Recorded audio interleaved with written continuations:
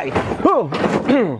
This is my all-electric zero-turn riding mower. I bought this thing at the beginning of last year and mowed with it for the entire year. And last year, I loved this thing and couldn't recommend it highly enough. However, it's a new year. I've taken this thing out of cold storage and started using it again, and now my opinion of it has soured quite significantly, to the point where I don't think I could recommend you buy this thing anymore. Shut up! I'm trying to do an intro. Full disclosure, this video is not sponsored by Ryobi, nor do I have any affiliation with Ryobi whatsoever. However, this video is sponsored by... Alright, new car. Oh crap, now I gotta get car insurance. I hate that process. What's this? Why don't you check out Policy Genius? Shopping for car insurance doesn't have to be awful. Oh, no, I've got a broker. I don't need this. Oh, a broker that you'll send an email to and they'll reply in 3 days? Didn't you say you hate that process? Well, yeah, but... Yeah, why don't you try this instead? Policy Genius is your one-stop shop to find and buy insurance. Go to policygenius.com/agingwheels. Okay, now just go through and answer some simple, straightforward questions. Okay. And now it'll give you several estimates. Wow! Several of these prices are far lower than I expected. Yep, Policy Genius has saved customers an average of $1,250 per year over what they were paying for home and auto insurance. Cool. Now what? Now they'll look for ways to save you more. For instance, you can bundle your home and auto insurance. Neat. Policy Genius works for you, not the insurance companies. If they find a better rate, they'll switch you over to it for free. Now see, wasn't that easy? Yeah, in fact, now I'm going to comparison shop my existing car insurance. Head to policygenius.com/agingwheels to get your free home and auto insurance quotes and see how much you can save. And thanks to Policy Genius for sponsoring this video. And thanks to Policy Genius for saving me money and time.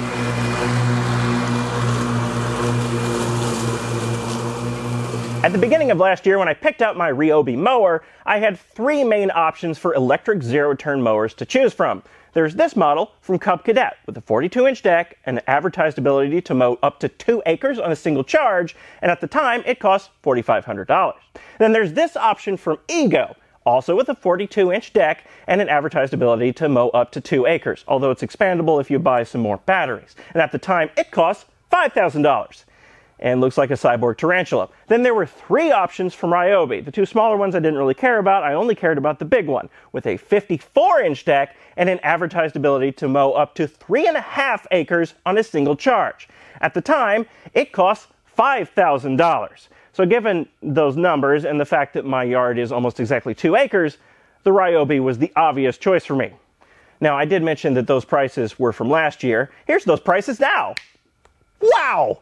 What happened? Now this thing's ability to mow up to 3.5 acres on a charge is, and I knew this before I bought it, a big lie, but we'll get to that later. How's about a tour? Headlights, parking brake, mower deck uppy downy with stop, badging, go-go sticks.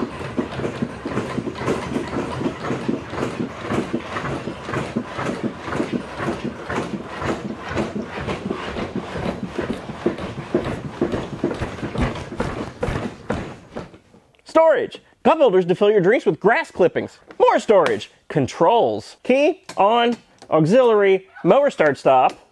Headlights. These 2 buttons are low speed drive and low speed cut. There's a 2-speed setting for the drive sticks. And a 2-speed setting for the mower blades. Battery indicator, and if you want, a USB charging port. All the batteries reside here underneath the seat, and this is the charging port. And in case you're wondering, the seat does adjust forth and back. Now on every other mower I've ever been on, I've had to have the seat adjusted all the way in its furthest back position, but on this one, its furthest back position is too far back. This is the first mower I've had to adjust it forward slightly. Quite a range of motion. Electric mowers are substantially more convenient than gas-powered mowers. I don't have to go get gas in a jerry can. I don't have to change the oil ever, because there isn't any. I don't have to change transmission or hydrostatic fluid. I don't have to do any of that sort of maintenance, and there's no belts. All I have to do is, when I'm done mowing, plug this thing into the wall to charge, and the next time I need to mow, it will be ready for me. I don't have to mess around with fuel stabilizer for winter storage. I don't have to mess with the choke. When I'm ready to use this thing, I just turn it on, and it's ready to go. And, obviously, it's a lot quieter than a gas-powered mower. Even with the blades activated, it's a heck of a lot quieter. Obviously, there's still some wind noise, but it's a heck of a lot quieter than a gas-powered mower by a large margin. I don't have to wear any hearing protection whatsoever. But aside from the big obvious difference, this thing is basically a standard zero-turn mower, and it mows just like you would expect a zero-turn mower to mow.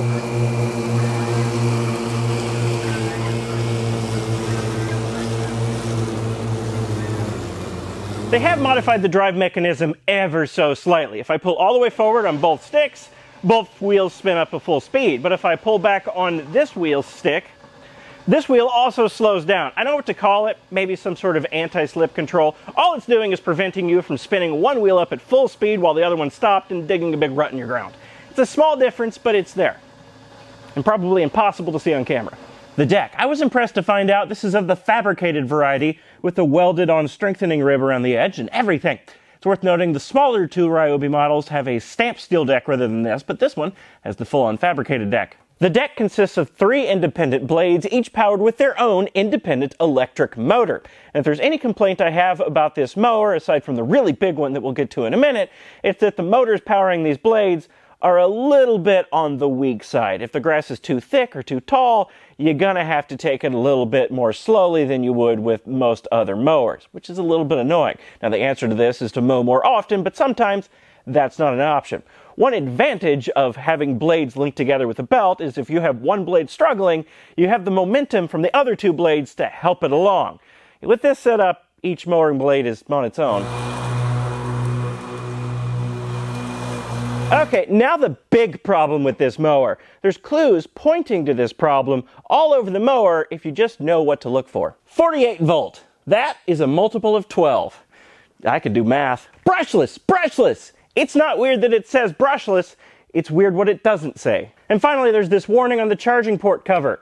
Always charge when not in use. You know what kind of battery likes constant float charging? Lead acid. This is powered by lead acid batteries. Lead acid batteries suck. Here's the cons. They're heavy and therefore not very power dense. They can't charge all that fast. They have a crap lifespan, as anyone who has ever owned a car can attest. If you discharge them below 50% state of charge on the regular, then you significantly reduce their already crap lifespan. If you're not using them, they need to be maintenance charged. And as the state of charge drops, they experience significant power fade. Pros! They're cheap. Oh, that's it. And then there's Ryobi's claim that this thing can mow 3.5 acres on a single charge. That's not true. Maybe in super ideal conditions, you could get 3.5 acres of mowing done. But in the real world, and this is just a guesstimate, this is not based on any science whatsoever, I think 2.5 acres is your upper limit number. And remember, that would be from 100% to 0% state of charge, which would be super unhealthy for the lead acid batteries in this thing. If you discharge lead acid batteries down below 50% state of charge, you significantly reduce their lifespan. So take that 2.5 acre number, cut it in half, and you're left with 1.25 acres of realistic mowing time that you can get done with this thing without prematurely destroying your batteries. Now remember, my yard is 2 acres, which is more than 1.25. So last year, after I finished mowing my yard, this thing would regularly be at 30 to 35% state of charge, with a little bit of variance. And those numbers are less than 50.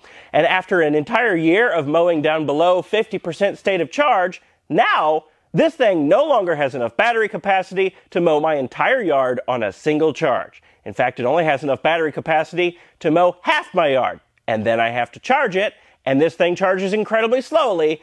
So now it takes 2 days to mow my whole yard after just a year, and I'm not too pleased with that. So if I knew all this before I bought the mower, why did I buy it? Well, it's sort of an experiment. Batteries like this are supposed to last 3 to 5 years, which isn't great, and I only expected to get 2 to 3 years of usable life out of these batteries before I either replaced them or swapped them out for lithium batteries. I didn't expect them to only last a year. So that's why I can't recommend you buy this mower, unless you can comfortably mow your entire yard within the top 50% state of charge. Again, there's nothing wrong with the mower itself, except for the blade motors being a little bit weak. It's just that the batteries suck. And just in case you were wondering, I kept the mower plugged up to the charger 100% of the time I wasn't using it, and over winter I stored the mower right here, plugged into the charger 100% of the time in this building that is heated, so it never dropped below 60 degrees Fahrenheit. So, what am I going to do? Well, the ideal solution is to sell my mower and buy a proper electric zero-turn mower with a lithium battery pack. I'm never going back to gas again, so that is totally out of the question. The problem is, I only have 2 options, and one of them's not even available for sale yet. Since last year, Ego has released a new electric zero-turn mower, this one with a 52-inch deck and a claimed mowing range of 4 acres, which sounds great.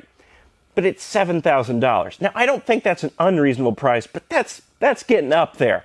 And Ryobi has announced, but not released yet, 3 new zero-turn mowers, this time with proper lithium battery packs. They're going to be available in 30-inch, 42-inch, and 54-inch, and they're going to cost $4,000, $5,000, and $6,000. I don't really care about the 2 smaller ones. The only one I'm interested in is the big one, the 54-inch one for $6,000. Now, Ryobi claims that it can mow 5 acres on a single charge, which is fantastic. Because it has lithium batteries this time, I'm more inclined to believe that number. Even if it is a lofty goal, that's 2.5 times the size of my yard, so I'll be good.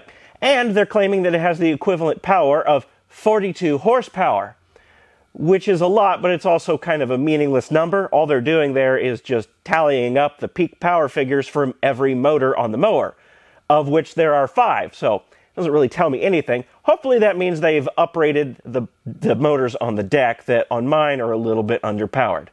I'm just assuming, but hopefully that's what that means. Ryobi decided to get all innovative with these new zero-turn mowers, and they've ditched the standard double go-go stick arrangement for a joystick. Sits right about here. It's just a joystick that controls all the movements of the mower. They're calling it iDrive because apparently no one at Ryobi drives a BMW. Now, I don't know how I feel about this joystick arrangement. The only way to find out is to actually drive a mower with the joystick. But I don't know how I'm going to do that. For one thing, they're not available for sale yet, and they're not going to be until early summer. But even when they are available for sale, the only way that I can try one out is to buy one.